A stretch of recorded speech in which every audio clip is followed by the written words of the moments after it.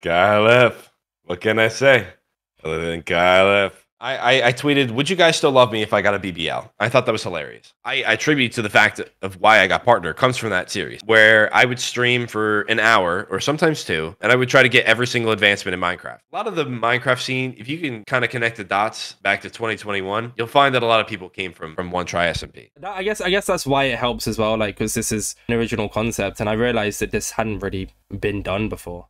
So I was always on the outside looking in, and something I really wanted to be part of because I thought it was really, really cool. Some of my friends from Outsiders are some of my best friends to this day. What was going through your head at the time to do that? Streaming has given me dividends in my real life, and it's given me a unique skill set that I wouldn't have if I didn't invest in myself in this way. In the Pirates Discord, I think AMZ sent a message saying, "You are such an asshole." I said, "This is really funny."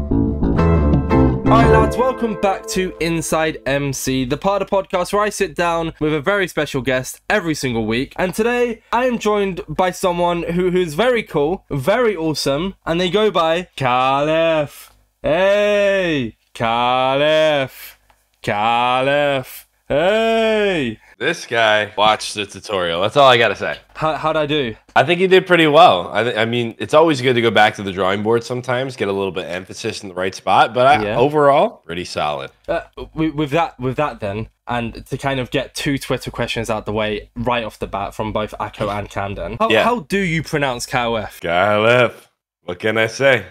Other than KyleEff. Kind of an easy one. It really rolls off the tongue if you think about it. Yeah. Just easy. It's just easy to hear and easy to digest. And you know, if people are joking about saying your name in a certain way, I think I've done a good job. So I need more emphasis. I'm not going to practice it on the podcast. I'll practice it off the podcast. Yeah. But I see where I've gone wrong now. I'm going to learn. I'm going to listen back to this multiple times and learn from it. Look, just in case, don't say it in the mirror 3 times fast because I will appear. Oh, now I kind of want to. Please don't. I really don't want to appear. Everybody, if you're listening right now, run to the closest mirror and say it 3 times, and then KyleEff will just teleport everywhere. No. My schedule is so busy. You don't want to do that. No.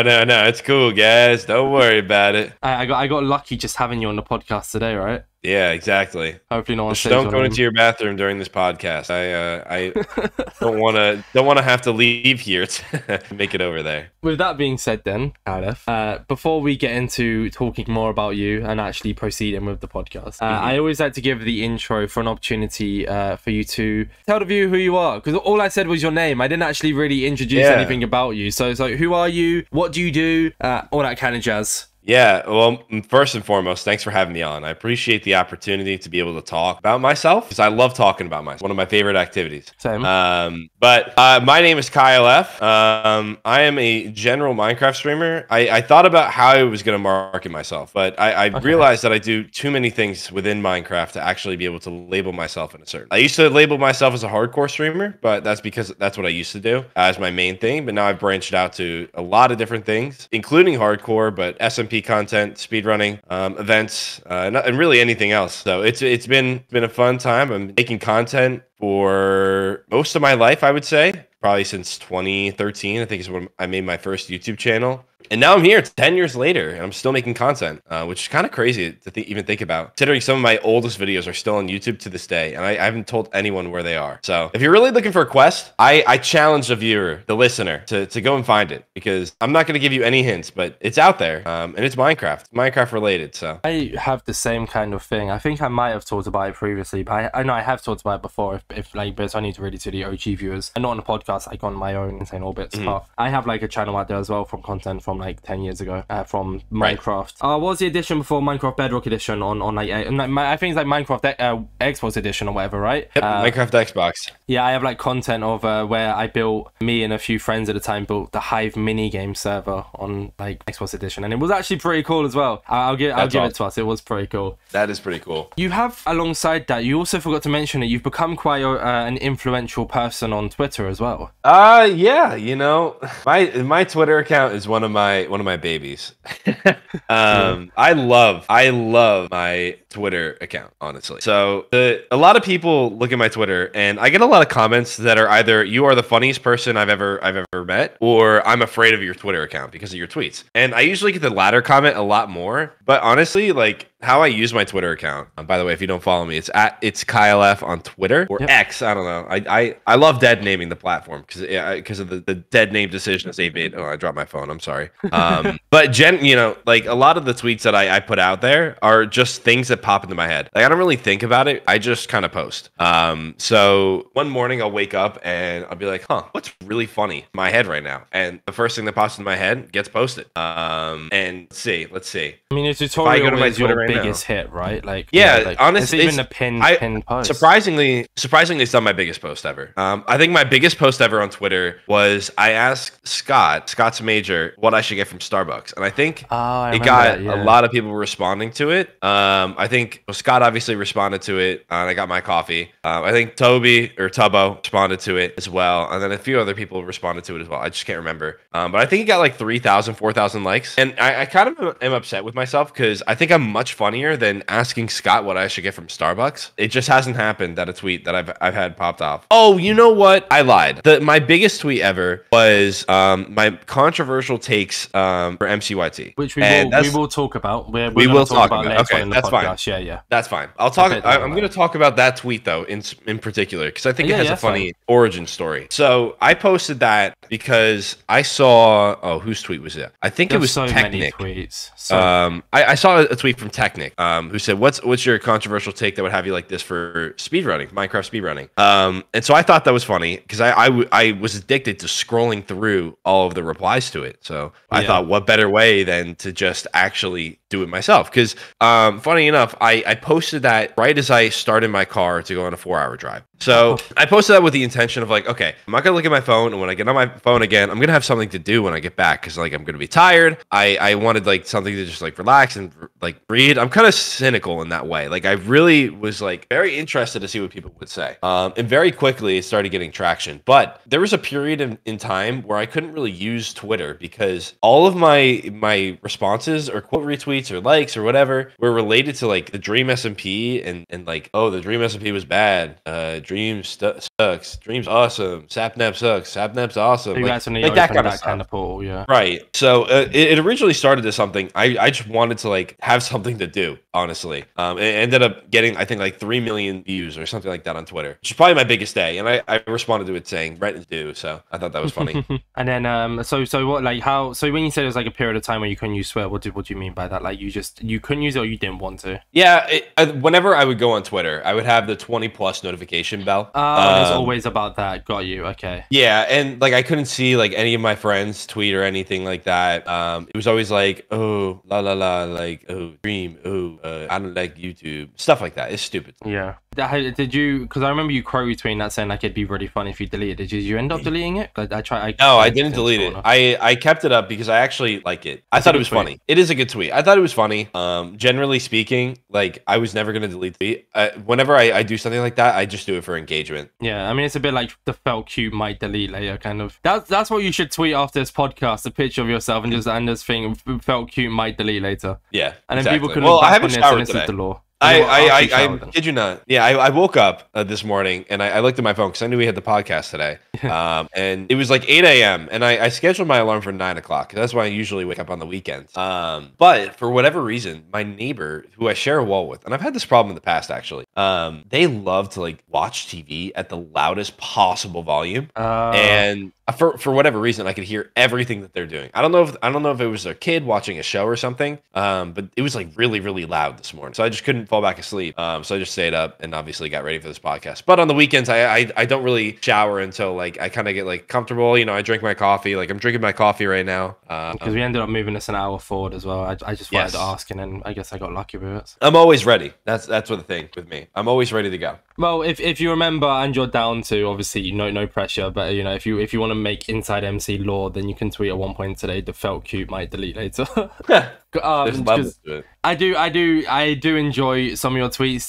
The elf one is quite good. There's like a good few, like, I mean, I know you said sometimes you just wake up and it's whatever comes into your head, but is there sometimes an actual, like, I have it wrote down here as one of my notes. Why is he so silly, goofy Twitter humor? Like, is there sometimes a thought process behind some of your tweets? Like, disregard like the silly, goofy ones, not the what you're like what's your hot take or whatever like that. Like the sometimes like with the KyleEff name one, how you pronounce it. Was there a thought process behind it, or is it always literally just wake up, it's an idea, let's do it? It's not always when I wake up. I gotta clarify. Sometimes it'll be in the middle of the day. Like that one. Yeah. I was sitting on my couch, I was working, and for whatever reason, I was like, I need to tweet something. And because I just sometimes get the itch of like, I need to tweet, you know? It's not really like I'm going to tweet or I have this idea. It's I just want to tweet something. Yeah. And so I don't know why, but I thought it was just really funny and really ironic that like my name is easy to pronounce as is. But for some reason there's been cases where it's been pronounced poorly, like completely butchered. I don't want to say it because I don't want the person to see this and hear it. That's fair, yeah. No, I get that, that's fair. I just thought it was funny because, like, I think my name is pretty easy to say. And I thought it was just ironic how people have to, like, do that. And for a good reason for the most part. But mine, I was like, I thought it'd be really funny. And then the voice, like, leading up to it, if you don't know, it's like, it's kind of like a play on, like, those anime, like, characters, you know? Yeah. And it's something that my friends and I would joke about in VC. Like, we would do that back and forth to each other. Like, Ollie Hikey Hate Me was one of the first people I heard do that. And I thought it was really funny.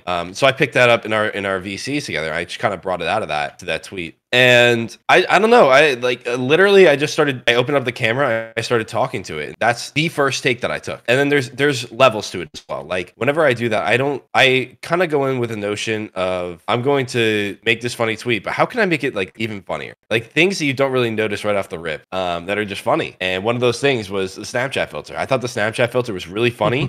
Because if you scroll on TikTok for long enough, you'll get those millennials that just like overuse filters. And I think that's one of the funniest things ever because like I'm older. I'm 24 years old. So I know You're plenty 24? of millennials do that. I'm 24 years old. I thought you were 22. I don't know why. No, I'm old in the Minecraft community. But I'm still a young guy. But yeah, I get that. Like I know people that like use that unironically. I just think it's hilarious. So I decided, why don't I do that? And that's why I did it the way I did it. So again, like a lot of the time, a lot of the tweets that you see, unless it's like my stream notification, there's usually like a 2-minute lead up to it of me just like literally coming up with a brainchild. And I'll give you an example. Like let me go to one of my latest tweets. The elf link, I'll tell you how long. Oh no. So here's one. I tweeted, would you guys still love me if I got a BBL? I thought that was hilarious because I had watched a TikTok while I was sitting at my desk of this girl getting a BBL. I thought it was funny.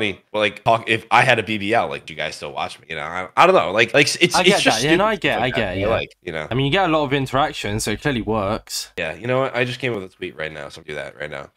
I guess that's the same mindset I had with the whole. For anyone who doesn't know, the whole KyleEff griddying in front of the guest announcement thing. That was meant to be quote retweeting the announcement tweet, by the way. Not that it matters. I mean, your tweet still did really, really well, and I got a few questions from that tweet, so it worked out nonetheless. Okay, good. But it was just yeah, that was like I kind of just took your idea and looked at it and thought, oh, that's like a funny thing to do if I just have you griddying in front of the guest announcement, you know. And I guess it worked, right?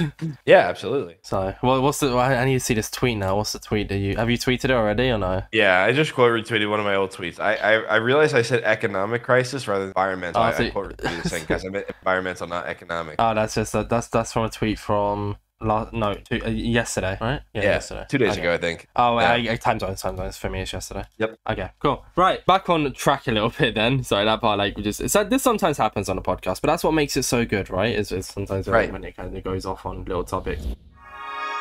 This is probably going to be a bit of a silly question, and I mean, sometimes this isn't one of them, but sometimes I'm going to ask you questions that I know the answer to, but obviously you're on the podcast, so it's the thing. Is KyleEff in any way similar to your real name? Yeah, my real name is Kyle. In real life, my name is Kyle. The F, I kid you not, like, I was thinking, like, how can I make something with my name for my username? And I don't know, I was just going through, I kid you not, I was, like, going through the alphabet and just trying everything, like, Kyle A, like, that's stupid. Kyle B, doesn't work. Kyle C, you know, going through like that. I got the KyleEff, and it just flows, you know? Like, it literally just rolls off of the tongue. And that's what I wanted. I wanted something that's kind of short, and really just flows. Because you see usernames out there that are, like, I don't know. I'm thinking of like someone out there. I guess like, Scott's Major. Scott's Major, yeah. Well, Scott's original name is Dang. That's a long name. It doesn't flow. It kind of flows, but it doesn't flow. You know what I mean? Yeah, whereas Scott's Major does perfect. Right. So yeah, it's just like it's just something that I kind of came up Tommy with in it as randomly. well, maybe. Tommy in it. Yeah, it flows. You know, it's 2-ish syllables, 3 syllables, I think actually. But it flows, and it kind of gets mushed down into KyleEff, you know, and people make jokes out of it, and people like it, so it works well, I think. Because I mean, because I think the thing with your name as well, it works is that you can either do Kyle space F, or you can flow it all into one as KyleEff. Like both ways work perfectly, if that makes sense. Right, exactly. That's exactly what I wanted with it. And because it's not just Kyle and then the letter F as well. Just for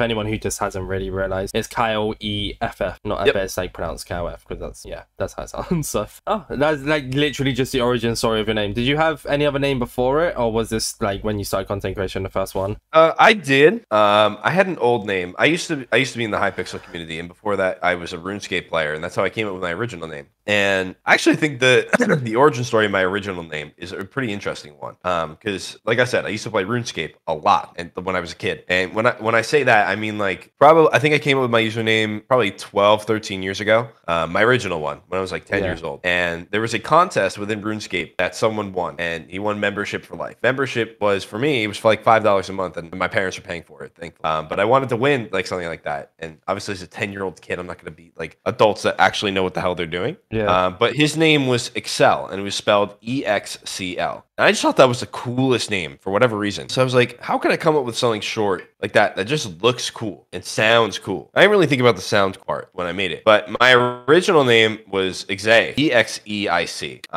And oh, that's cool. Well, when you write it out, it looks cool, right? But when you say it, you don't really know how to say it. Like, do you say EXEIC? You know, like the EI makes it weird because I before E except after C, you know, and the C is after. It's like when someone joins like your chat on Twitch and they follow you and their name's like FWTIC, and it's like how do I pronounce this? Like, how am I meant to welcome you in with that name kind of thing? Exactly. And so eventually that just gets reduced down to X, and I used to go by X for a little while, EX. And then I took a step back from content creation for a little while when I was a senior in high school, freshman in college back in 2016, 2017. And I came back, I made the name KyleEff while I was playing on a Minecraft server with my friends in college. I wasn't a creator at the time. I was like, I just want to change my name. So I came up with KyleEff. That was history. And then I started playing Fortnite, actually, which was where I got affiliate on Twitch. And that's kind of around the time that I started streaming. That eventually fell through. I didn't really enjoy Fortnite anymore, and I kind of fell back in love with Minecraft, and then I just started streaming Minecraft. Now we're here. And then now you're sitting on the InsideMC podcast today. Yeah, exactly. It's my biggest moment.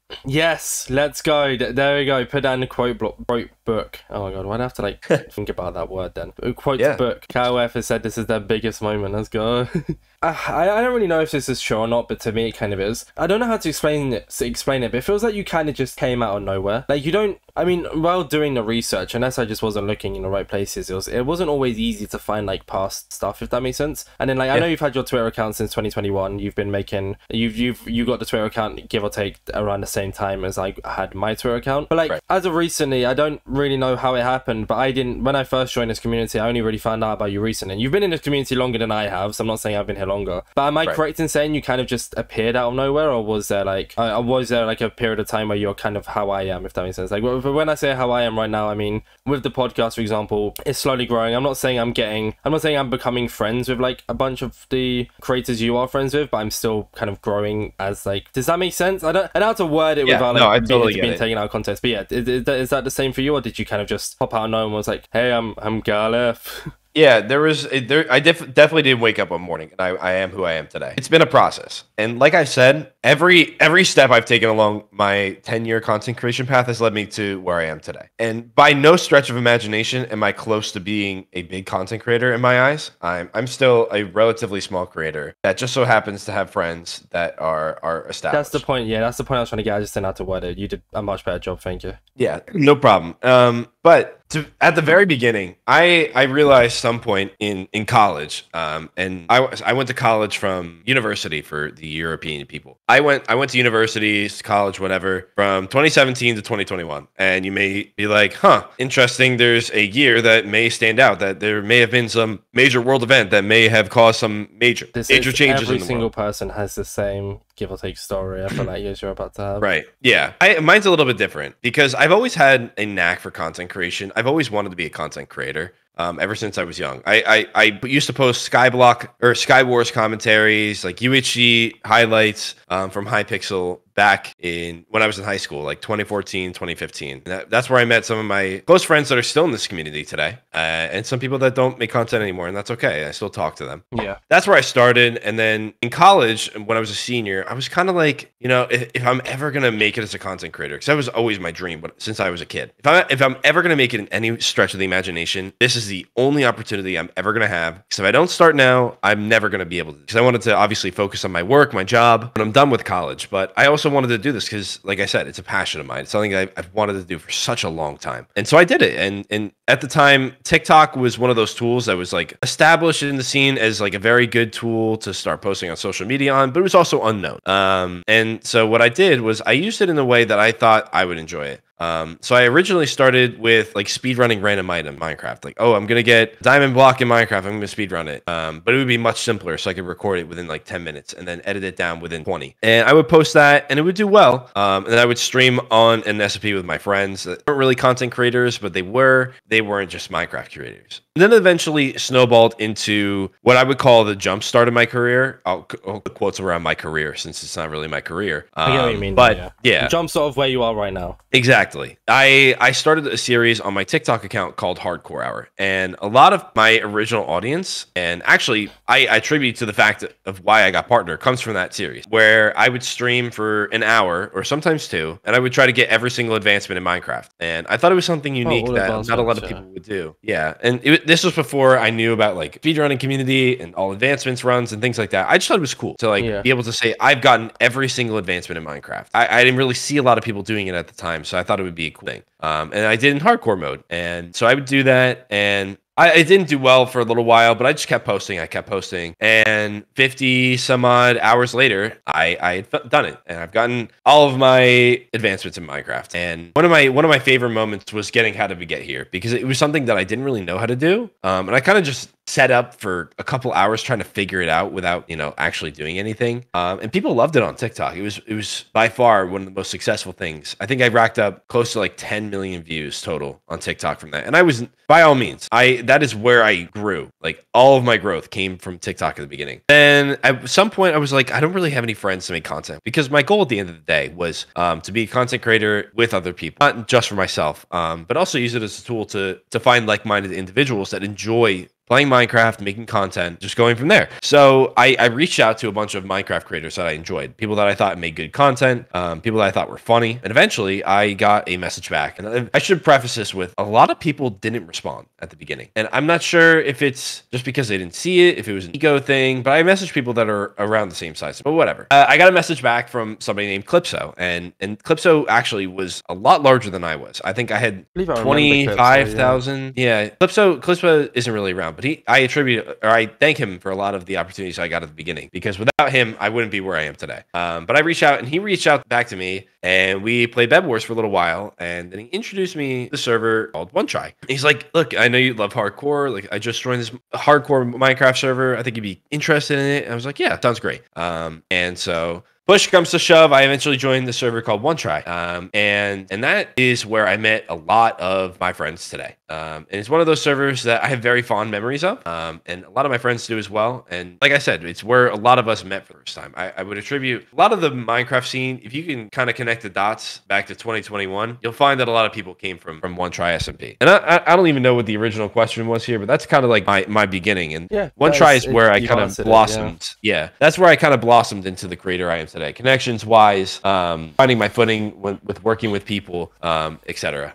I guess to backtrack really quickly, just for anyone who doesn't know what is the achievement? How do we get here? Oh, how did we get here is having every effect in Minecraft applied to you in one moment. Very hard to do unless you're a speedrunner and you know the setups for it. In 1.20, it's a lot more difficult than in 1.16, which is the version that I did it in. That's actually, funny enough, the version that's speedrun today. So a lot of the same setup is there. So if you watch like an all advancements run, let's say you watch Feinberg or something like that, you'll see he does the setup that is probably the best for it, obviously the best for it.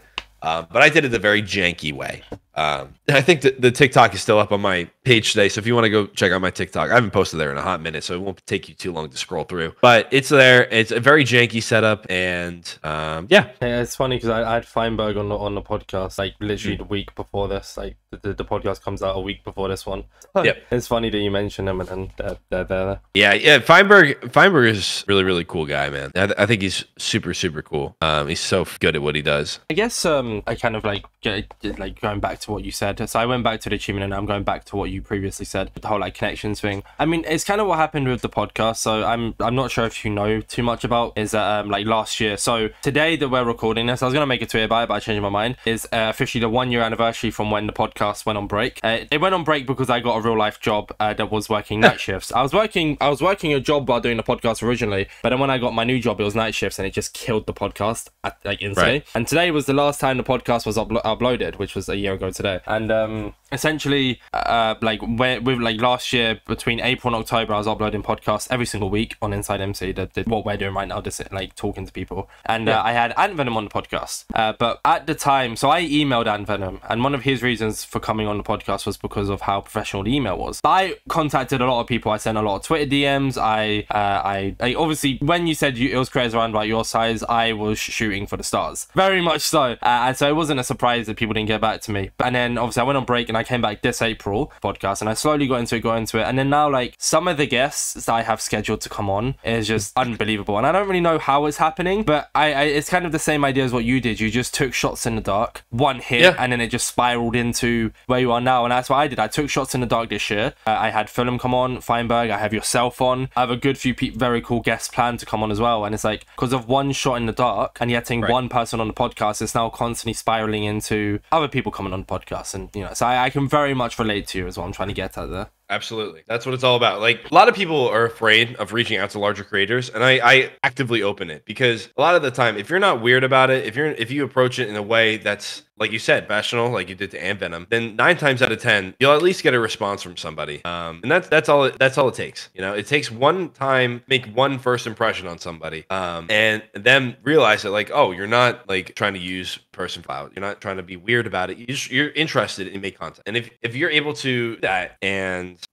prove that you make quality content or anything in between, you're not like you're like a genuine person, like I'll respond to anybody like I did for you. I have seen your rapport before. I played in events against you. Yeah, exactly. But like it's like those types of things that really help you out long term. And this goes for anybody. I'm not saying this for you. I'm just saying for anybody in general. Content creation. I guess it's like just a little to add to that as kind of my advice as well. It's like, for instance, with the podcast, it's very clear that, I mean, in my message to you and in my message to Feinberg, I say, like, I bring on guests who I find interesting. I don't care about numbers. I don't like. Of course, it's cool to have you and Feinberg on. Of course, like like larger creators, of course. And I'm compared to me, I'm classifying you as a larger creator. Even though I hate the term, it's just for the sake of what I'm saying here. But like, it's as much as it's cool. When I said that I have some very cool guests planned, some of them are in quotation marks larger, but then a lot of them are the same size as me. It's just people, because I enjoy just talking to people, and I think that shows as well with the fact that the podcast is, I'm uploading 2 a week. I'm uploading 2 podcasts every single week. So it's clearly very clearly I'm passionate about it. Very clearly I wanted to do well. And for a very long period of time, and I haven't said this on the podcast before, and I was going to save it, and I probably will say it again when I do the midweek MC regarding it, but like, for a very long time, when I started to get responses from people who I got responses from, I was thinking in my head, now I'm starting to think, oh my god, like, oh, does it look like I'm being, but then I thought, and it's kind of like you mentioned before, like off the podcast, like you coming on the podcast is you talking about you, or how I said it too is you coming on the podcast is you talking about you, so I shouldn't feel too bad, because as much as I'm having you on, I'm not really, sorry, I don't know how to explain it. It's not like it's benefiting me, but but it's not benefiting me, only me. Do you know what I mean? Like, it's giving you a place to talk about you, kind of thing. Yeah, it's a platform. You know, it's something that's not very common in the space, which I appreciated when you reached out to me. There's not a lot of podcasts out there for the Minecraft space, especially for our subnet, I'll call it. Because there's obviously the larger, like, I'll call the banter podcast. I'll not call it. It is a banter podcast of Sapnap and Carl and George. And they do their thing. And it's obviously part of the Minecraft community in some way, but it's not the Minecraft. I feel like this is really attached to the internals of what it is. And you get to know the creator in that way, which I think is very cool. Exactly. And like I said, I constantly have a wide range of people coming on. I've made the mistake of like scheduling podcast recordings up until the week before Christmas. And then like there's a wide range of people. And that, I guess that's why it helps as well. Like, because this is an original concept. And I realized that this hadn't really been done before. You know, it's kind of like with you, like with the whole like Twitter thing. Like, no one really does what you do with the Twitter videos. And unless I'm just looking in the wrong places. I mean, I guess like some people do. Obviously, some people do podcasts. But like that whole idea is original to you and makes you stand out as a person, kind of thing, you know? Yeah, exactly. I guess, sorry, we kind of went on to talking about the podcast then, my bad. It just happened. Moving back into talking about you a bit more then, away from how you came into the content creation scene, we're now going to talk about different types of content that you do. So we're not going to touch too much on hardcore because I know you still do hardcore content, but you kind of talked about it. I want to touch on the topics that you haven't really mentioned too much. Let's start with SMPs. So I feel like as much as you're a general Minecraft content creator, as of right now, and correct me if I'm wrong here, this is just my personal view on it, you are, as of right now, more known as an SMP content creator. I would say so, yeah. People, I would say the wider Minecraft audience knows me from SMPs that I'm on, that I have been on, but they don't really know me, so that's what I would say. The first SMP you was a part of, and I don't think this is the first, I mean, it's not the first ever one you was in, but I guess like the first one that I found as, not notable, but just to talk about, was Outsiders. Yes. So would you say that was the first, like, in quotation marks, biggish one you've been on? Or like, do you think it kickstarted things? Yeah, it depends on your definition of big. I think the Outsiders server had a very interesting growth because from the beginning it was a group of creators from one try that wanted to do a story-based server. Similar, this is around the time the Dream SMP story was really popping, and they all decided, you know what, let's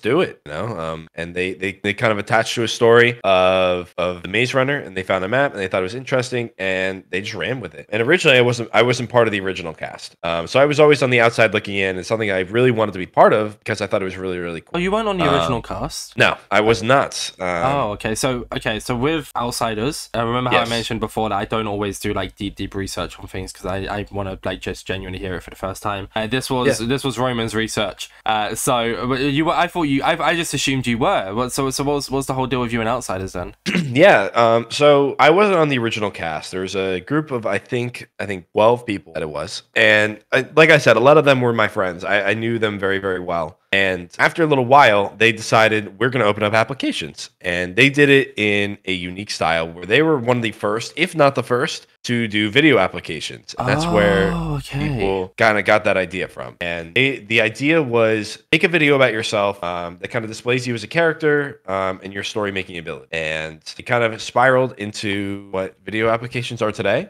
And it's obviously transformed for different SMPs for different things. But me and my friend Akko thought it'd be a good idea to kind of do one together since we both wanted to join. And I kind of came up with the idea of doing a joint application that kind of told a story. And I thought it was very unique at the time that not a lot of people were telling a story with their applications. So we kind of came up with this tandem application that had an intertwining story that, if you watch one of my application, let's just say, you had to watch Akko's because there's bits and pieces of it that tie us together, tie our characters together in a certain. Which is smart. That's a smart idea.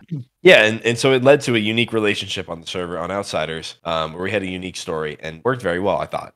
And people seemed to really enjoy it. Obviously, the team behind Outsiders really enjoyed what we had. And so we got accepted alongside a couple of my friends. Some of my friends from Outsiders are some of my best friends to this day. So yeah, we had a very unique relationship with Outsiders. Obviously, we knew them from the beginning, and then getting onto it was just like anyone else. You could argue that we had a bit of a leg up since we actually knew them, but, you know, I'm not going to get into that conversation. conversation. That doesn't matter. I mean, it's for instance, like with the podcast, like you had a leg up of being invited because I knew you. You know, like people, I always say to people, if you reach out, you're happy, like, you know, come, like, please reach out if you want to come on the podcast. But like a lot of the people who I bring on are people who I've reached out to. So I guess it's not the best of comparisons, but the idea is there. You know, like, of course, like you, because I've reached out to you because I knew you, that kind of helped you a bit. Not helped you per se, because you're still like coming on my podcast, but yeah, I mean, like it like worked out better, I guess. Right, exactly. This was a question from Roman. Okay. So if you have something to do, this is what was one of their suggested questions, and it was: did Outsiders change your perspective on content creation? That is a good question. I don't think it changed my perspective. I think it opens a new challenge. And that sounds strange, but the content creation is not one set path. I think content creation can be multiple paths. You have to be able to kind of flow in between different states, I think. So beforehand, it was kind of, I'm going to log on to Minecraft and I'm going to play it today. And that's what I'm going to do. I'm going to talk while I play. I'm going to talk to my chat. That's it. And that's a very, very common strategy across Twitch. It doesn't matter the game. You'll see people doing that wherever you look. Outsiders open the perspective of, you can do a live story and do all the planning behind the scenes, almost like a TV show. Think of like Saturday Night Live or something like that. Obviously not to the same scale or to the same depth, but you can make a live performance, almost in a theatrical way on Twitch. And I think it's a very, very interesting avenue to do. You saw all the time, again, with SMPs, Outsiders. I still do it today with Pirates SMP. And it's kind of branched out, and you'll see live SMPs do like live, almost episodic streams all the time. So like I said, it's opened a new tool in my toolbox to have, I'll call it my lore mode, where I'll switch into a character that's not KyleEff, it's Kyle the Pirate or Kyle the Outsider. You know, exclamation mark B Kyle or something, right? Is it that's like my Pirate Kyle. That's like the whole thing. Or like canonical, whatever, you know, Outsiders Kyle, whatever it may be. Yeah, I mean, fair play. What you didn't really, unless you did touch on it, I just didn't realize. I don't think you did. What exactly made you want to, other than getting into this SMP, what made you think like, yeah, I want to go down the roleplay content creation route? Why did you enjoy it? Why is this something that you wanted to do? To be honest with you, it was the hap thing to do at the time. If you remember at the time, Dream SMP streams with a story, if you put lore in your notification and you were on Dream SMP, that stream was getting a minimum of 100,000 views. It's just something that people like follow the trend for. And to be honest with you, that's how I started doing it. Like, I just want to be part of the trend of like, oh, lore SMPs are cool. You know, it ended up being something that I really, really found an interest in. I thought the creative process behind it was really, really enjoyable. That's why I still do it to today. There's obviously benefits to it where I'll always have a little bit more of a viewership boost if I'm doing a lore stream or something like that, because you want to be there when it happens live and you don't get the same type of reaction. You get Twitter going, but like the creative process behind the scenes was really enjoyable to me. And I got to learn a lot of tools and stuff like sound design and creative process that I don't know, I never would have been able to do if I didn't do Outsider. And I still use it to today. I work on stuff for Pirates now, where I do a little bit more of an intricate sound design, input layering behind stories and characters, and world building and things like that I would have never done before if I didn't do Outsiders. So yeah, that kind of answers earlier's question. And Outsiders was essentially what, you know, kickstarted like a lot. Because you remember how earlier when I asked a question about like, was Outsiders kind of your first like big SMP kind of thing? That technically answers that it would be yes, right? So obviously the prior SMP led into Outsiders, but Outsiders was where you started to learn everything, where you started to get everything done. That kind of much. Idea. After that, then you mentioned Pirates a lot, but before we get into talking about Pirates, we will talk about that, is the PAL Creations Rats SMP. So as far as I'm aware, and once again, fact check me here if I'm wrong, you were a guest appearance on Rats SMP, right? I was, yes. You I was weren't a guest. actually a part I was of it. No, there is a story behind as to why I was not on the Rats SMP, and it simply boils down to. Oh, you are okay. Yeah, it simply boils down to that my schedule doesn't line up with a lot of the people on the server. So it ended up working out best for me to be a guest. And so I was a guest with Nukery and Watermunch, who are two excellent content creators in the scene. And we played as termites, and it was very fun. I actually was part of the group that helped beta test the Rats SMP before it launched. So I got to experience being part of the house, part of the experience beforehand, kind of finding bugs, and it was a lot of fun. Honestly, I thought Rats was very unique, and I am very proud of Oppo and Owen for taking that leap, because after Outsiders, they knew that they wanted to kind of level up, and I think they did a great great job finding a great team to work with to level up the content, and it's developed into a huge operation. Oh yeah, I mean, it was the second midweek MC where Ajax and I sat down and was talking about SMPs, and one of our things were like Power Creations have always done such a good job of being like, I'm not every SMP is original in its own sense, but like the idea of rats living in a house with special like appearances of like pigeons or like termites or whatever, and then now the idea of pirates SMP is like, it's always been such a good concept, which is hard to do, but they've done it kind of thing, and then you get to be a part of it and experience it as well, which is really cool. Absolutely. Yeah, it takes an entire team to get that all done, and they've done a great job being able to manage themselves and develop themselves and put the right people around them to be able to deliver on it. Was your appearance for a day, a week, or how did that work? It was a day. It was one stream. It was like a led performance where we had a set goal, a set objective, and we delivered on it. I don't remember the specifics honestly right now, but I think it had to do with something of getting us out of the house essentially. And they ended up, I assume, eating that, right? Yep. Yeah, we got trapped in a tree afterwards, and then they went on their merry way back to the house, and we were never to be seen again. Rip termite KyleEff. Exclamation mark T Kyle.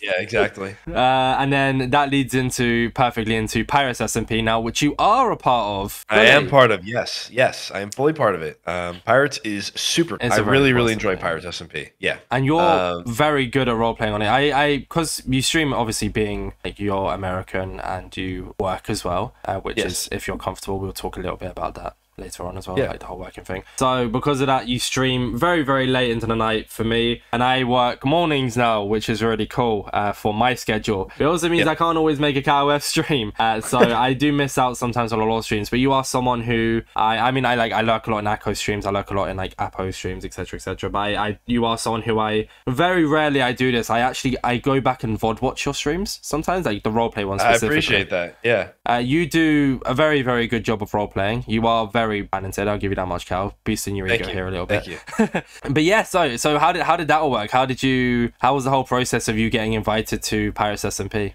I'm not going to get into specific details as to the process of it. But it essentially boiled down to Oppo and Owen approached me. They said, we have this idea. We think you'd be great for it. Are you interested? And I said, yeah, of course. And so we worked out some fine details for scheduling and such, and ended up working out. And then from there, it just became a process of me kind of coming up with my character. They gave us a couple of ideas as to what the faction islands will be about, which is the main island for pirates. And I kind of developed my character based on the information I was given. So my character, I haven't really gotten the chance to explore too much. I'm currently working on a stream for that right now, and I'm very excited for that one because I think my character is a very unique one and has a unique stories. So I'm very excited to be able to tell that story at the same time as fit it into the overall picture of the server. So I think the Pirates SMP server has a really unique story that people will see and people will be like, holy crap, like what the hell is going on? Because to be honest with you, sometimes I have no idea what the hell is going on. And that it helps me tell a better story. I love not knowing things and experiencing them live. So like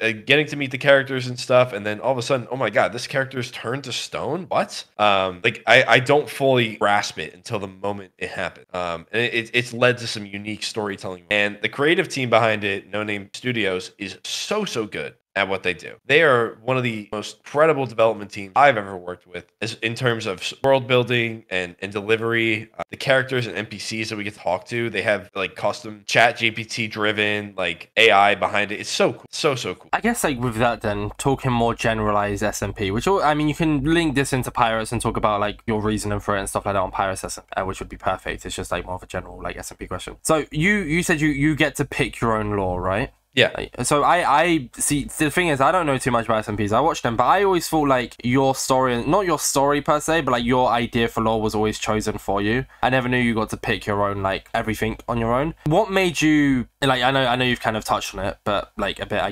to add to it if you can. What made you choose the route that you've gone down so far? Like, I know you said you based it on kind of what they gave you, but was there any specific reason as to why you've chosen? And I guess for the viewer, can you give a little rundown of what your story is? Yeah. So for my character is a kestrel, and for those that don't really follow the series or don't really know, kestrels are driven by wealth, money, like basically like the billionaires of the world. That's the motive behind it. And so I had an idea behind the character of I wanted to attach it to something that I was passionate about in real life, as well as fit it into the overarching. And kind of like what you said, you don't really know what the real story is until you get into it. Like when we're building characters and stuff like that, it's not a set thing for us. Like Owen and Oppo didn't sit me down and say, you are going to be a Kestrel. This is what you're going to tell. They have a story and they tell us your character is yours. You build it the way that you want it and we will help you facilitate it as long as it doesn't interfere with the story. So if I wanted to go a different route and be like a happy, peace-loving builder or a swashbuckling, people-killing pirate, I could have been. But I chose this route for a reason. And like I said, I have a stream coming up in the future that I want to do that kind of dives a little bit deeper into my pirate's past in story. Because I think I've done a unique job of telling the story. I just need to finish the stream, quite honestly. But I have a goal and a set objective that will be told for the server, on the server, and it'll be cool. I'm very excited for that. So then how does like the actual lore stream work then? Because you have your own story, and like I said, I lurk a lot in Echo streams, for example, and like I always see them going around and looting bases and killing mobs and stuff like that. So like that's just casual play. But then how do you change up like that? It's gonna give me a minute here to kind of explain what I'm trying to get at here. So just give me a second. But like, do you mean the difference between like a big lore day or just like casually on the island? Yeah, like so yeah. So like say you went live right after this podcast, right? And you went live tomorrow, and today you were just casually streaming Pirates SMP, right? Yeah. And then tomorrow there's a big lore day, and then Monday you're casually streaming Pirates SMP, but then you're streaming with somebody else. Is it like today you're just you, Sunday obviously you're in character, and then on Monday would you also be in character, or how does that all work? I tend to play off of the situation that I'm in. So like you said, if I go live right now and I'm just like on Pirates, just like making money, then I'm not gonna be in character for the most part. But there's elements of the world, and you really have to watch and understand what's going on to like understand this. But there's moments where I purposefully ignore some things, or I go a certain way for story reasons, because it either interferes with my immersion as a character or it interferes with the overall story. Like people will say certain things in my chat, like metagaming, for example, like, oh, Akko did this, or Owen did this, annoying, or Scott. Yeah. It's not necessarily annoying, but I choose to ignore it for my character, because I don't know, it kind of is, or I'm kind of a product of my situation half the time. Like if tomorrow, I don't know, Grace is doing a stream where she is in character fully, and I bump into her. I have this habit where I pop up the person's stream right before I interact with them just to see what their life is like in that moment. So if I notice that she's in character, I'm going to go in character. If she's not in character, and I can kind of tell, I've been around these people for so long that I can kind of get a read on what they're trying to accomplish based on their demeanor and their introduction. I can get into character, I can get out of character. It's a very important skill on a server like this, to be able to go in between yourself and your character and knowing where that fine line is. But then how do you define to your viewers or newer viewers, say like I join your stream, how will I say like I'm a completely new person, never talked to you before, never watched any of your streams? How do I know if you're in character or if this is just you? Do you like pin a message? Is there like once again, for the sake of the viewer here, how will I join your stream and know that, like, say I'm watching, finding out about you for the first time because of this podcast, and I go to watch your stream, how will I know you're in character or just being you? The easiest way to tell if you go onto one of my streams is if I have my face cam on or not. I tend to keep mine off when I'm in character because I think it breaks a level of immersion. But if I have it on, I tend to be just me. Okay. So that's like the biggest thing for me.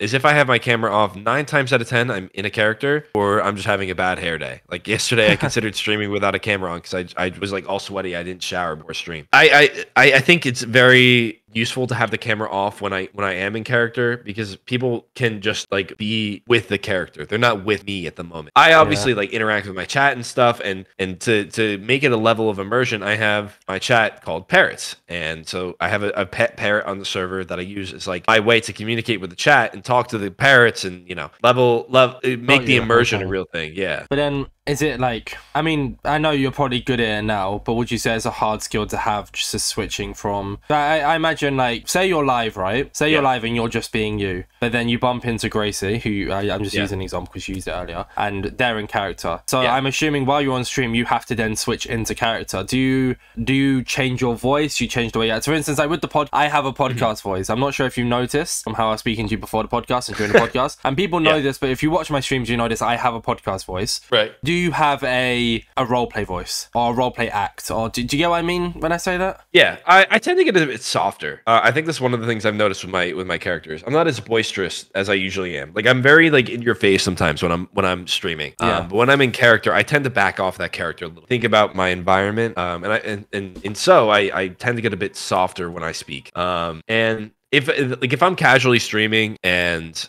Gracie bumps into me and she's like, you know, doing her character, like as you said, I'll keep my camera on because I know that I'm going to be out of it. But for the sake of her stream, I'll act in a certain way, a certain demeanor. And thankfully for me, I've made my character in a way where I can be a little bit more boisterous and kind of in your face a little bit, similar to how I stream normally. So it ends up not being a bad thing when I am just like in my regular mode and then have to go to the lore mode. It must get like, I don't know, I feel like it's just a hard skill to have, is the whole switching between like you and like having a character. I feel like it's just such a unique skill and very hard to do, but also very cool. At the beginning it was, I'll be honest, it was kind of cringe at the beginning. Like it's really cringe. If you think about it, if I told my family this, dude, that I have to roleplay in a Minecraft server, that's weird, dude. Like your family don't know that you do that? They do. Oh, but I get not the specifics of it. Yeah, like they know that I like play a character, not to this level, but like I play a character on stream because my dad loves to make eccentrics of it when we talk to people and they're meeting someone for the first time. They love to bring it up that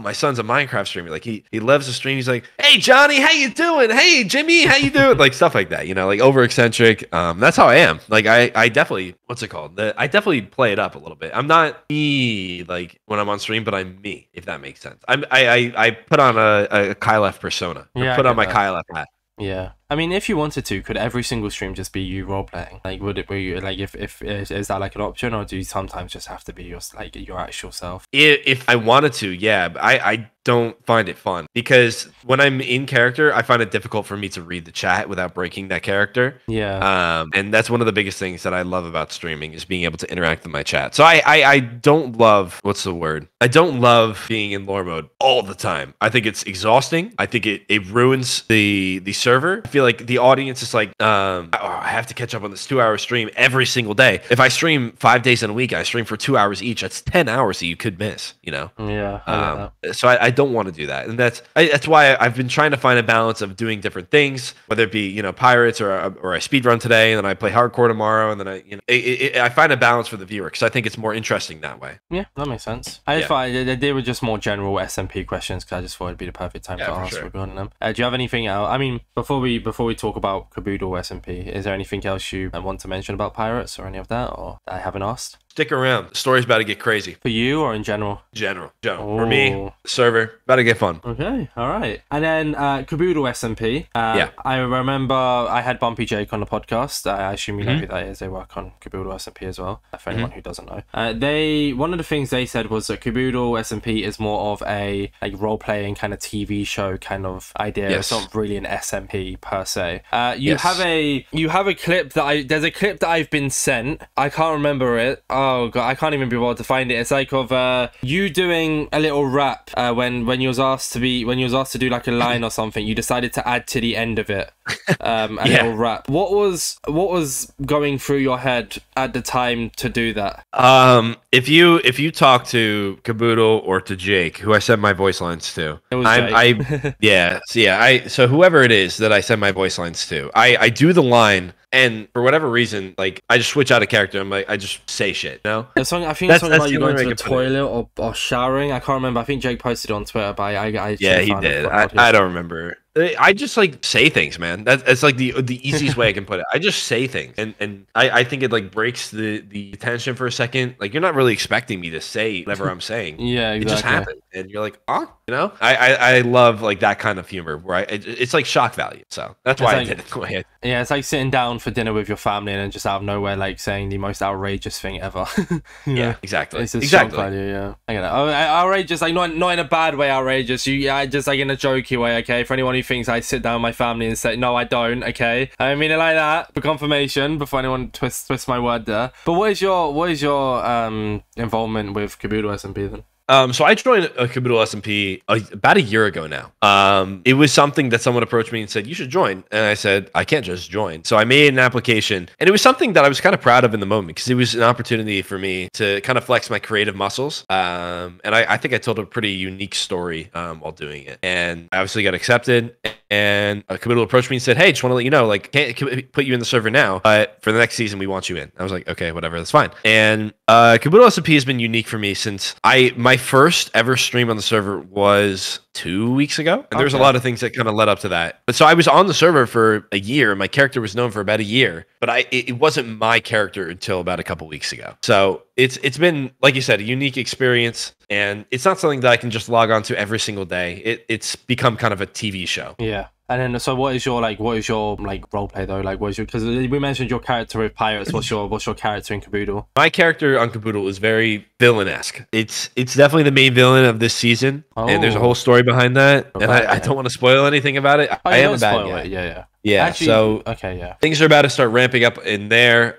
There's a stream tonight for it on Saturday the 21st, and then it'll kind of snowball into the rest of the season. And then is this the first ever season you've been in? Because I can't remember. You said about you joining the next season, but would that be how many seasons have you been in? I should say instead. I was in it the first season, the very end. I was introduced in the very end, season 1, and it was just like me literally appearing from a lightning bolt. But I wouldn't say I was like in it. No. Yeah. And what season are we on now then? 2. We're on season 2. Oh, okay. All right. So you're still pretty fresh in. Got you. Yep. With that then, let's move into. Remember how earlier I said we was going to talk about the MCYT hot take tweet? Oh, yeah. We're going to go into that now. And I'm going to start by mentioning something that you said earlier on the podcast.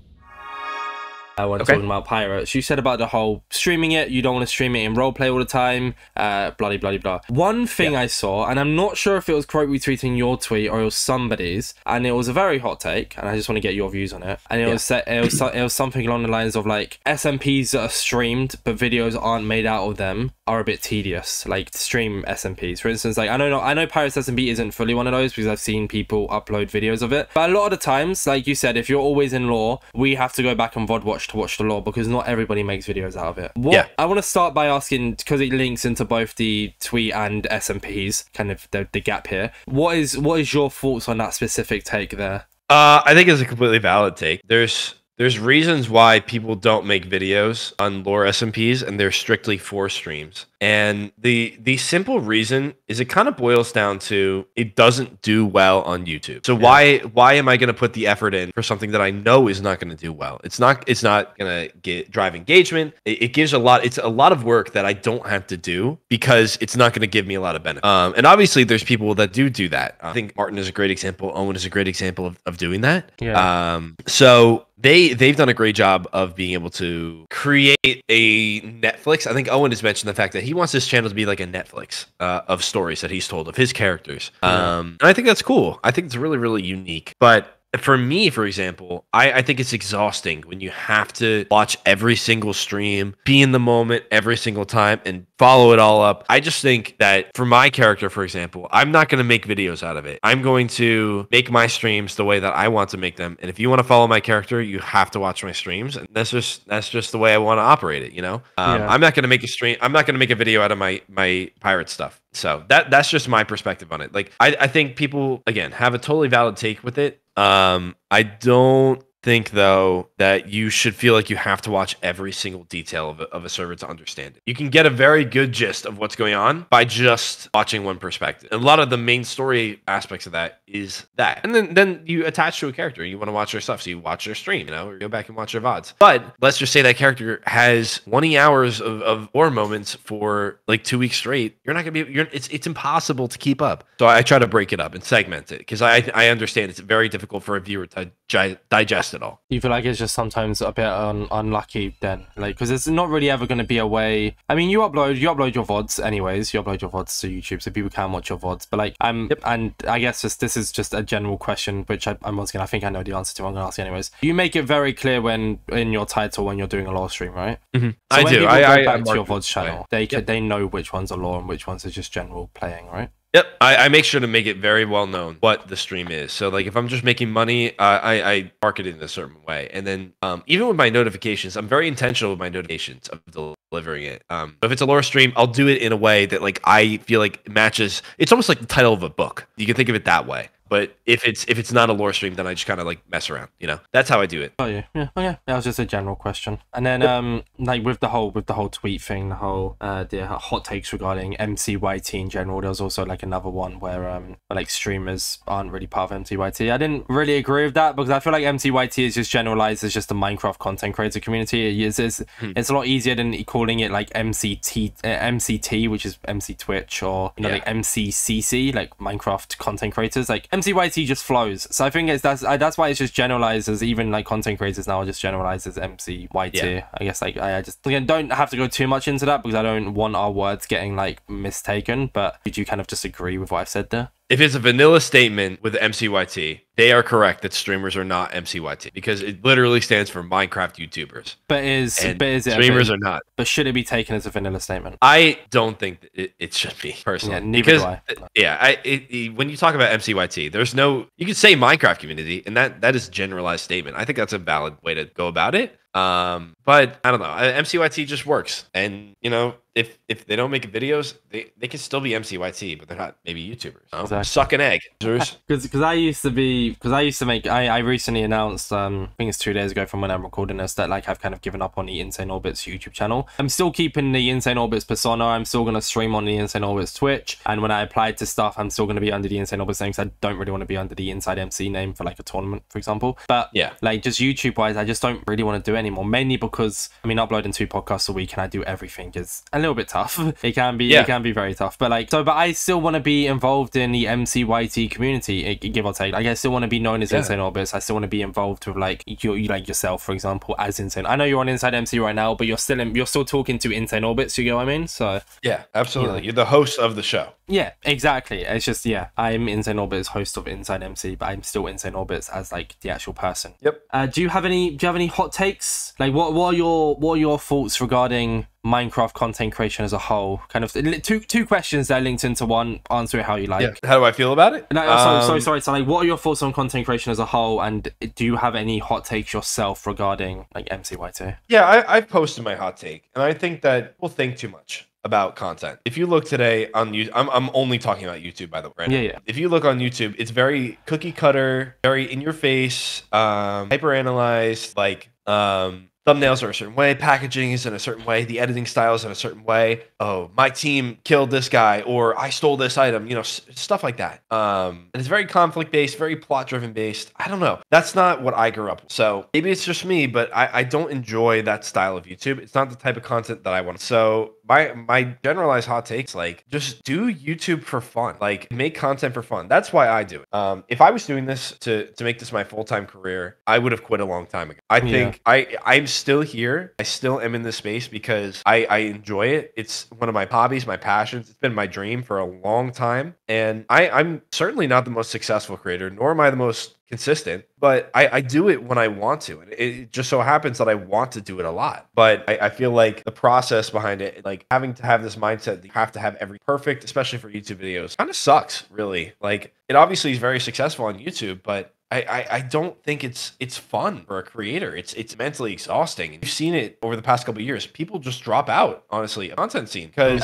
like I just mentioned there, I did it on my main Insane Orbits account because I just wanted to upload videos that I enjoyed, and now it's become such a career-driven platform, if that makes sense. Exactly. Like, I can't really do what I want to do anymore. Right. So, and I've kind of taken this approach recently where I want to just kind of go back to a stripped down format where it's very simplistic. It's very just me. You know, you don't fall in love with the content, fall in love with content creator type vibe. And you could think about it a couple different ways.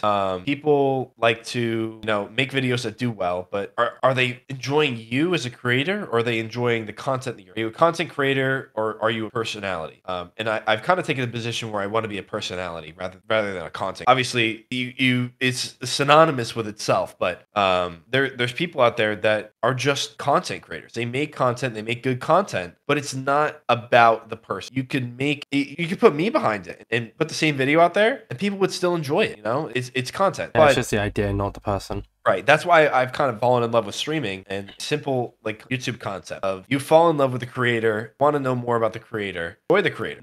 It takes a lot longer to build that kind of rapport, but it is this idea of longevity. It's the goal for longevity, not the goal. It's kind of the key. You look at, I'll call them evergreen creators, and that's the people like Jacksepticeye, PewDiePie. You don't watch their content because it's the best content you've ever seen. You watch their content because you really enjoy the person that's making it. And that's what I strive to be. Yeah. I mean, I guess that's, once again, sorry, I know I'm talking about the podcast again, but I've mentioned this to previous people. Like, I talk about myself to show that I relate to what you're saying.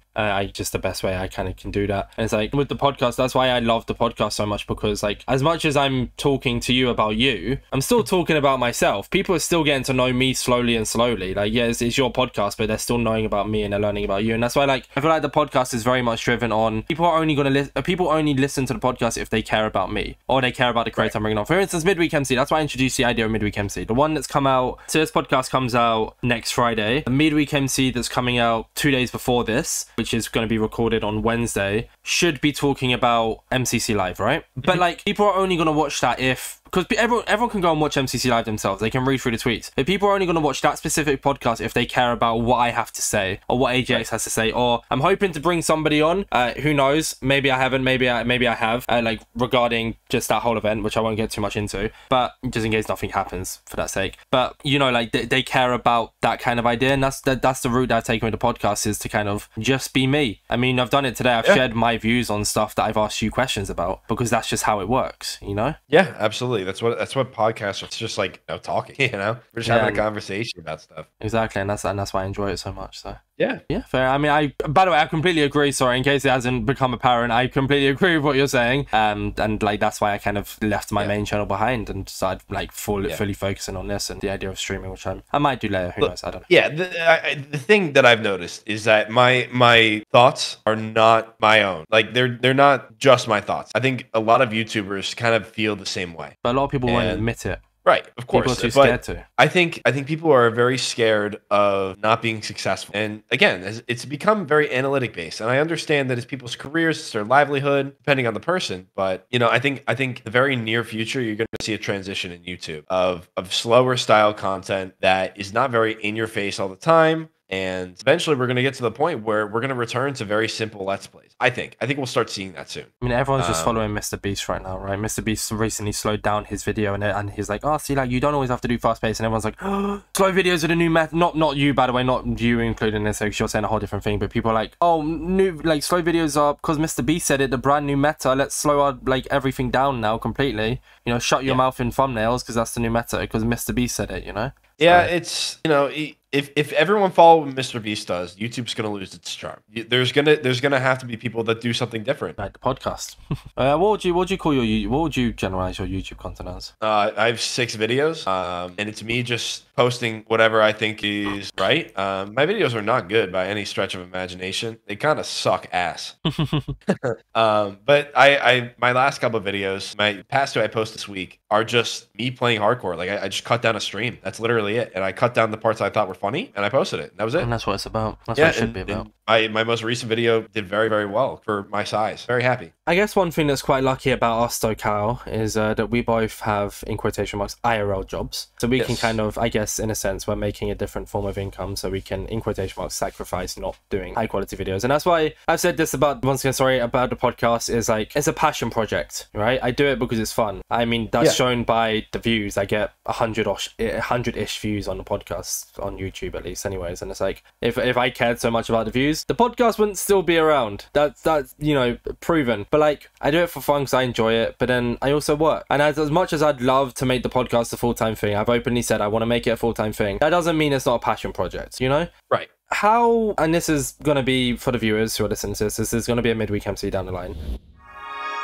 How do you find balancing working life and content creation life? The truth is, I think about content creation the moment I wake up and the moment I go to the moment I go to sleep. Like, I'm always thinking about content. How you can improve, how you can do better, right? Well, not even that, but you know. That and ideas for it, you know, things I want to do, like, oh, I really want to make this, or like, what am I going to do today on stream? You know, things like that. Yeah. And, you know, it's about finding the balance, like you said, between my real life job to finance my time to spend on content. So, you know, it's definitely not it's definitely about finding balance of, I'm going to separate my real life job. And then once I'm done with my real life job, I'm KyleEff, you know, like I'm making content. I'm thinking about content. This is where I'm going to do most of my work for it. And because I have to do my job at the end of the day, like that's the most important part. Yeah. But the balance behind it is just, you know, like you have a job to do, like you're getting paid to do this, obviously. So do it. Then I'm going to do my job to the best of my ability. And then once I'm done for the day, then I'm going to be KyleEff and I'm going to be the streamer or the content creator that I am. Then after that, it's just because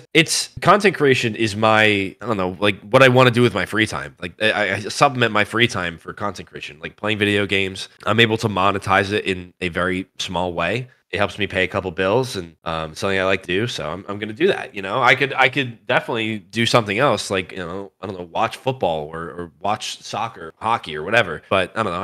I just enjoy doing content creation, and definitely not the traditional path. Like if you go to my real life, like again, I'm 24 years old. There's a bunch of adults around me that think this is weird, stupid, cringe, but it's just what I like to do. So I don't care. And if anyone else has anything to say, like for work? Oh, yeah, I do computer science stuff. Oh, cool. That's cool. Yeah, so you're smart. I'm a computer science. I like to say I'm smart, yeah. But it's fun. I enjoy what I do. It's challenging, very difficult. I work my ass off to get where I am today, and I'm only looking to improve in my work life as well as my content life as well. And there's going to be a point in which my real life job is going to take a higher priority than, you know, being able to do my pastime, where I'll have to commit more time to actually working on my real job more. Bigger though, right? And I've had that internal conflict of like, am I really putting my priorities in the right places? So I've had to find that balance fast. So making sure that I'm doing my job best of my ability, as well as myself ample time to be me. See, I'm quite fortunate because like I'm only 20 years of age, and I say I'm only 20 years of age because I feel like that still gives me at least 2 years to try and make this something, you know? Right. And I'm a barista. I do I make coffees. That's literally what I do. I don't drink coffee, but I make it, and I'd like to say I'm pretty good at it. But like at work, like, because everybody in this kind of world, at least if you're in the like making coffees or working in a supermarket kind of world, that you have a side hustle, right? And that's what I do. I have a side hustle. Like a few of my coworkers have side hustles, and it's like everyone at work knows I edit for a podcast. They don't know that I run the podcast and it's mine, but everyone knows that I edit for a podcast because that's what you talk about. I say I edit for my mate's podcast. I say he pays me for it. I don't know. I haven't earned a single penny from this podcast since it's been a thing, right? I've spent a lot of money on it, but I've never earned anything from it. But as far as my coworkers are aware, I edit for my mate's podcast and he pays me quite well. I'm fortunate in the sense of I'm able to take sacrifices, right? I've kind of established this connection with my partner and like with the whole thing. And like I've been able to figure out the time to record a podcast every Monday, or in this case on a Saturday. Record a podcast every Wednesday, and like, you know, it's just what works. And that's what I'm lucky for. And that's kind of like linked with you, is like it's just about balancing. It's about finding the right time for things. But then at one point, it's gonna get to, you will have to choose. And it's if content, like for instance with me, how I see it, right, is I'm giving myself 2 years. I'm not giving myself 2 years completely. I'm gonna give myself obviously more than 2 years. But if in 2 years I just feel like not enough progress has been made, I'll start considering, like, because I'll have to then prioritize one of the two, because I'm using my IRL job, which I'm earning money for, to invest in the podcast. But if I'm not going to be able to, like I said, it's still a passion project, but if it gets to a point where I'm spending a lot of money on the podcast, but I can't afford that from the podcast kind of thing, it's when it gets complicated, you know? Yep, exactly. I think what I've done is that I've realized that I can't monetize it in the way that I want to right now. I don't make enough money to be able to hire editors and do this, that, and this and that. I can't do everything myself. So I've learned to do everything myself. And I think it's given me, it gives gives you the unique skill set to, you know, be able to learn how to edit a video, learn how to understand like, I don't know, like audio cues and sound design, things that I would have never done before if I hadn't done content creation. Like I think one of the biggest things for me that I've learned since being a content creator is ironically public speaking. Okay. So at the beginning of this year, I had to give a big presentation to some of the most important people in my company. I'm part of this program where there's a couple of people giving a similar type of presentation about their work. But I got such great reviews from the presentation, like the way that I'm able to deliver what I'm talking about and things like that, that got the executives like very keen on my skill set. It's given me a lot of great opportunity in my work life. Streaming has given me dividends in my real life, and it's given me a unique skill set that I wouldn't have if I didn't invest in myself in this way. Yeah, and and not a lot of people didn't know this, and it's undiagnosed, but it's very much there. I have anxiety. I do. Like back in at least school, it used to be very, very bad to the point where I was like sick every morning in year 7, which was like when I was like 13, and like I had to get like nervous every single day before college. Even when I started a job, I got like very, very bad, and it's like it's undiagnosed, but it's there. So it's one of those kind of things. Right, I just never wanted it diagnosed. But with the podcast, for example, it's made me such a confident speaker, and that's why like one time a day I would have never my first job was warehouse because I was too scared to talk to people. Then I started the podcast while I was at the warehouse. And I guess like one time, like it's also helped with, for instance, last year if I had, so I know I'm saying their name a lot. It's just as an example, Feinberg, right? Because you know I like Feinberg's content. If they came on the podcast like last year, for example, I would have been such a fanboy. I would have been professional, but I would have been like in a sense unprofessional. I wouldn't have been able to keep my cool. I would have been like really hyped, would have been really excited, nervous before recording the podcast. I had him on last week, and it was just like talking to somebody I've talked to for ages. Like with you, for example, I joined the call and I was like, "You all right?" And then we just talked, right? And now on the podcast, we're just talking. But if I never did content creation, I never started the podcast, I would have never been able to do that. I would have been so shy. I would have been so nervous. So it kind of links to you, how you've become good at public speaking. I've become very good in the sense of being able to just talk. And that's what I'm good at. I'm good at talking. And the anxiety is what always stopped me from doing what I was good at. And now the podcast has kind of brushed the anxiety to the side and let me do what I want to do, you know? Yep, exactly. It's, you know, it's just stepping out of your comfort zone. That's one of the biggest things I've learned with content creation. And like you said, like just talking like this with new people is just how you do it. Because like, I mean, I've always wanted to do something regarding like commentary as well. It's always been something I'm interested in. Like watching MCC live yesterday, I thought in my head, obviously, I'm not saying I wouldn't ever get the chance to, but I looked at yesterday and I was like, I would love to be sitting where like Corey Way and Cara was sitting, doing that commentary, right? Because that's what I like to talk. That's why I run the podcast. That's what I'm good at. And it's like one time a day, if I would have thought, I would have been too scared to do that. But now I think about it, I'm like, as much as there'd be nerves, I reckon if they turn around and said, yeah, we're doing one in Europe, we'd like you to be like to commentate it, I reckon I'd be good enough to be able to do it. Whereas like 2 years ago, I would have been like, no, I can't do it. Sorry, like the nerves are getting the better of me. I can't sit there and do this. Like I won't be able to control myself, you know? Like and not control myself like fanboy type. I mean, control myself as like with nerves. Right, 100%. It's just about growing as a creator, and it's the people you meet as well. Like you said, there's some of your best mates like Akko, etc. You met through SMPs, and it's about surrounding yourself with the right people, and that's what you've done. And you're like, you know, you're a really good person yourself. You know, you're a really cool guy. That's why I wanted you on the podcast, because I knew you'd be someone really cool to talk to, and you're proving that right now, you know? Thanks, man. I appreciate that. No worries. A little bit of more compliments for you there, Kyle. I love compliments. I guess then, before we move on to Twitter questions, let's talk a little bit about speedrunning. I've kind of like... Sure. I just wanted to link the whole working thing into talking about Minecraft. So, like, instead of doing Minecraft and working, I guess it's just how I...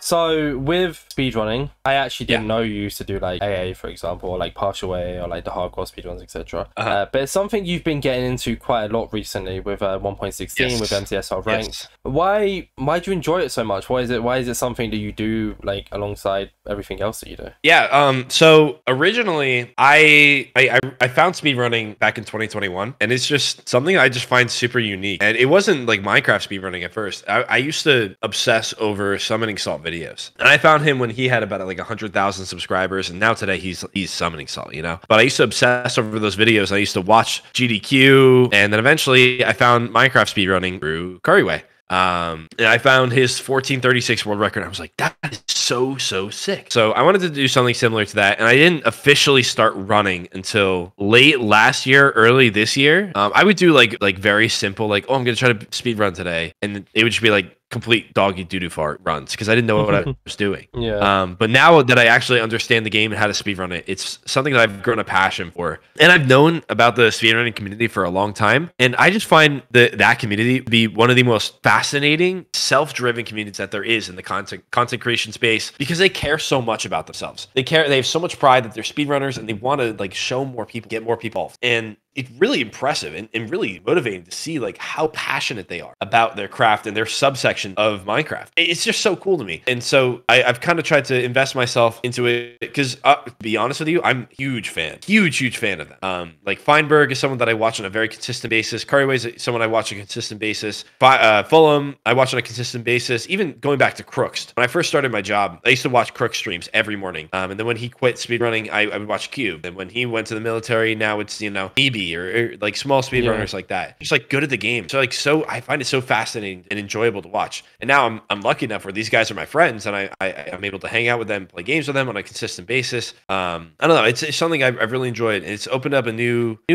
subset of what I like to do in the game. Improve my skills, get better at the game, beat it in a unique way. I think it's fun. Yeah, speedrunning is, I mentioned this on like last week's midweek MC talking about Minecraft Live, which hasn't come out for us.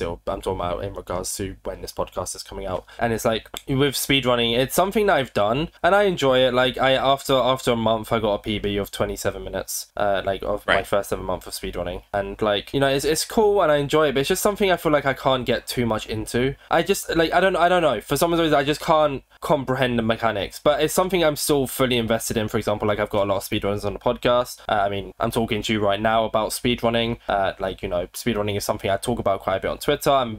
I've become a pretty big advocate for like Minecraft esports, especially in once again the speedrunning scene. And it's like because of like I'm kind of in a sense like you, for example, like you're into it, but you're more into it running wise. I'm a very big fan of like these speedrunners. Like when I started the podcast, one of my original goals was to have speedrunners on the podcast. Like, and this was back in Bedrock days, back when I did like when I started the podcast making Bedrock content. I wanted Java speedrunners on the podcast. So that kind of just says a lot, And like, yeah, it's just something I think is also really, really cool. But you've gotten quite good at it over the recent months. Have you been trained by anyone, or are you self-taught? Or I am pretty much all self-taught. I wouldn't say I'm good at speedrunning. I'm lucky to have friends. I would say I'm decent. I'm not good. Like right now, I'm practicing to get to that high echelon of like sub 15. I think sub 15 is where I can say I'm a good speed. Right now, I think my PB is 18. I can get to sub 15. In my eyes, I think I have the skill set. Yeah. We're getting there. But like I have friends that are speedrunners, obviously, that are really good at the game, obviously. And I can ask them questions and they can give me the answer. I think to take my skills to the next step, I need to like start doing like that coaching thing or get people to help me out with things because I just don't know how to do it. Like there's skills that I just don't understand and I'm still learning about. So I just need to learn to deliver it. But like I said, I'm not a speedrunner by any means. I'm not a good speedrunner. I'm just someone, I wouldn't even say I'm part of the speedrunning community. I'm just someone that genuinely enjoys speedrun and watching people play the game in a certain way. So you're just Ken. You could say so. No, yeah. I had no clue how to use Ninja Brain bots. I got Bendo to teach me, and now I actually know how to do it. Like I tried watching tutorials and everything, but I'm very much a learner of somebody has to sit in a call and speak to me and explain it. I can't watch tutorials. I just never been able to. Really. But I mean, with like basic ones, but 100%. Before we move into the Twitter questions, then is there anything that you wanted to talk about and anything that I might have missed, or is there anything like do you think it would be a cool topic for the viewer to listen to that I missed? No, you've done a good job. You've hit pretty much everything, man. Yeah, see, I'm good at this. I've become. I mean, the 50-second episode. Yeah, I hope I'm good at this by now. Yeah. So I have 3 Twitter questions, one of them actually being more of an interaction for you here, Kyle. So obviously I asked the ones earlier of how you pronounce KyleEff. That was from both Akko and oh god, I deleted the bloody thing. Yes, I deleted the when I asked the topic, I deleted it off my Word document and I deleted it. So I'm sorry, but yeah, didn't intend to. So the next one comes from Apokuna, Apo I should say, and it's can I join the F SMP? That's a tough one, man, because it doesn't even exist. Why? I think why? Good question. Look, this is a joke that I don't think I've been saying it since like they started announcing people for Pirates SMP. I don't know. I just would comment on every single post. Can I join? And it just became a bit. And then so I think like the night before I was supposed to get announced, someone sent a message in the Discord, like, why do you do this? I was like, I don't know. I thought it was funny. And then so I took it to another level because people started like responding to me like, I hope Kyle joins. And obviously I knew I was joining the entire time, but there's been situations where like my real life job has interfered with like content creation and opportunities and stuff. So I took it to another level. Like rats earlier. And yeah, exactly. And so I tweeted about it. I said, look, I appreciate everyone that's like supporting me or whatever. I just sucks that like I can't get these opportunities because of having a job. You know, it sucks, but it's whatever. Like, well, we move essentially. Yeah. And people were like, stop fucking with us.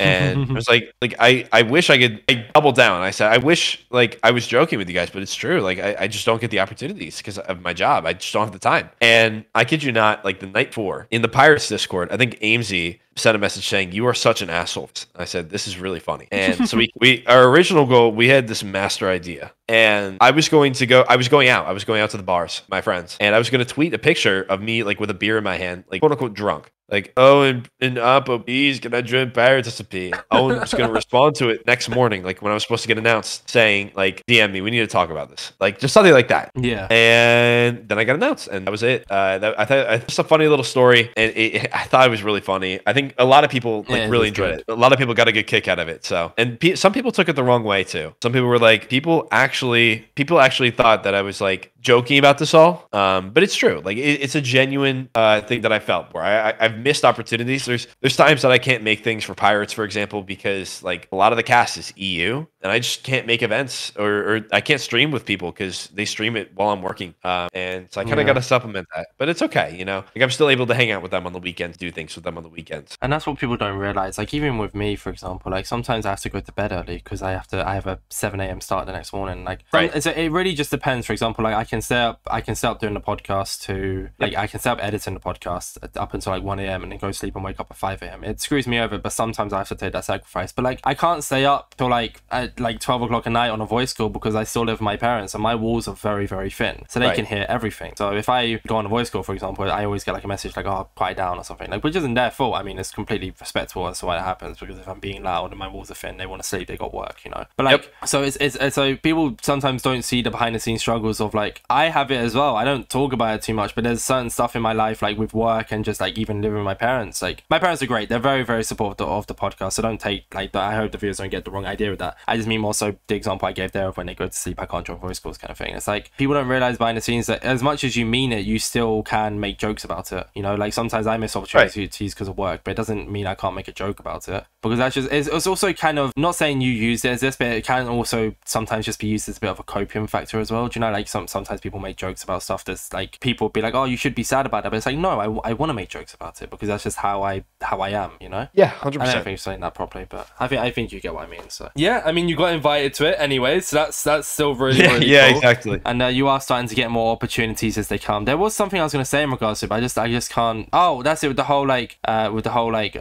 people not being able to take it as a joke. I mean, oh well. You know, right? Yeah. Like it's funny too. You telling me the story, I find it quite funny as well. So yeah, exactly. It all works out. I still feel like there's something else I was going to mention. I mean, I back to the original thing then. So KyleEff SMP is never going to be a thing. If it ever is a thing, it's not going to be anything special, man. Yeah, it'll just be me. It'll just be me with my friends, and it'll just be I'm going to play with my friends now. If you want to call it something, it is, and sure.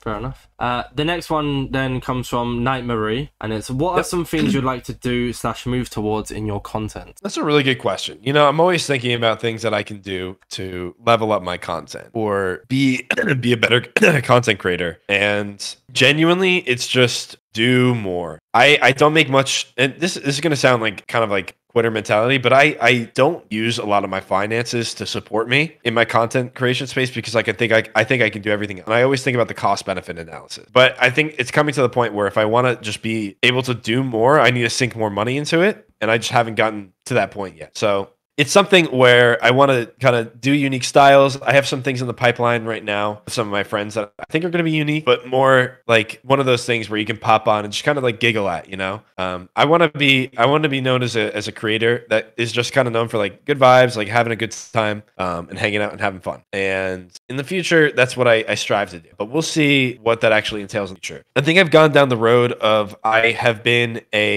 marketed as a lore creator. I don't think that's who I am. I think people that watch my streams know that's not who I am. I'm definitely much more than that. And I kind of want to shy away from that feeling, even though I really enjoy it. But I don't want to be just like, oh, that guy's on Pirates SMP, or that guy's been on Outsiders, you know? I want to be known as KyleEff. So that's my goal in the future, to just entertain more people, make people laugh. You know, I just want to be like, I don't know, it's going to sound stupid, but I want to be like that stream that you can just kind of pop on, be almost relied on. Comfort streamer. To have a good time. I don't want to say comfort streamer. Like, I don't think I'm a comfort streamer. I think I'm someone that you can enjoy watching. Because I'm not there like, oh, you're looking so pretty today. I just saw Kanye West in Minecraft. Oh wait, is that what comfort streamer is? Oh, I've always had such a different term for comfort streamer. I've always just had comfort streamer of just someone who, like, my comfort streamers are just people I enjoy watching, not because they make me feel good about myself. Like sometimes like I watch a streamer and they'll be like jokingly rude to me. It's not. I've always just used comfort streamer as a term of just someone I enjoy watching, and if I'm feeling a bit down, I'll go and watch them, even if they're gonna hurl abuse at me.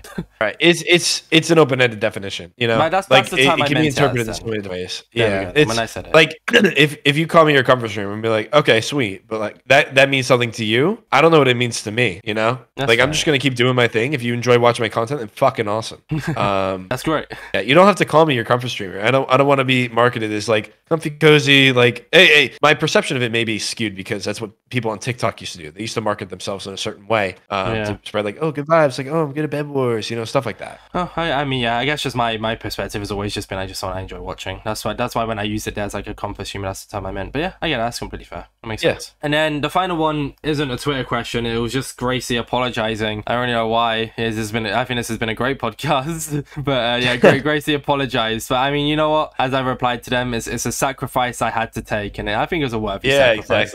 Exactly. It was worth it. Worthwhile. I think you were pretty cool on the podcast. Thanks. I appreciate it. But yeah, I think that's it, Kyle. I think that sadly brings the end of our talk now. All right, man. Before I do the outro here, would you like to promote yourself, your name? Where can we find you? And everywhere where you have a platform, where can we find you? Yeah, you guys can follow me on Twitch. I stream pretty much every weekday, sometimes on the weekends. At KyleEff. You can follow me on Twitter. It's KyleEff. You subscribe to me on YouTube. KyleEff with 3 F's at the end instead of 2. Yeah, that's pretty much it, man. Thanks for having me on. I really appreciate it. I had a good time. No, I'm glad you enjoyed. As a final send off, can we just hear how to pronounce your KyleEff? Hey, KyleEff. KyleEff. Perfect. Thank you. Well, this has been InsideMC. Thank you all for watching. Stay safe. Don't eat too much bread. Pieces. Goodbye.